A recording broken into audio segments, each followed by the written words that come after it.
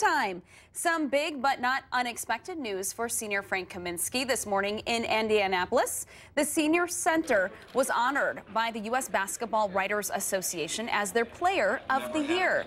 And the trophy has another Wisconsin tie. It's named after Oscar Robertson, who won an NBA title with the Milwaukee Bucks and was the Player of the Year 3 times at Cincinnati. Kaminsky was grateful for his teammates who were in attendance and all who helped him get to this level.